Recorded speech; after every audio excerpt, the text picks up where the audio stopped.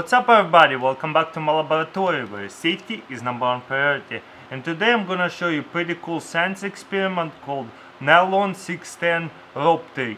Let's check this out. For this experiment we're gonna need these chemicals: hexadimethyl solution and subacyl chloride hexane solution. First we're gonna add hexadimethyl and we're gonna get 10 milliliters solution right here.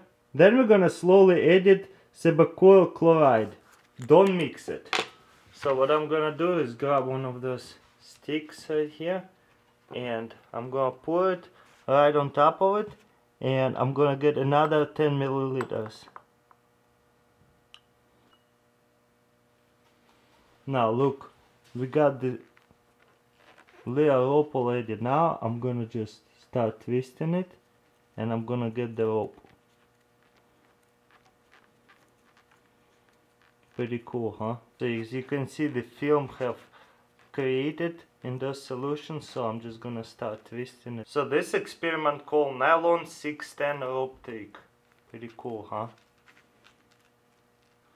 Looks like that's the last of it.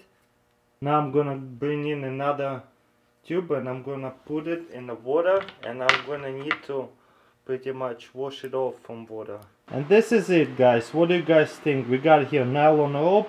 Of course it's not very durable, but look, with two liquid solutions we got this little plasticky rope. Pretty cool, huh?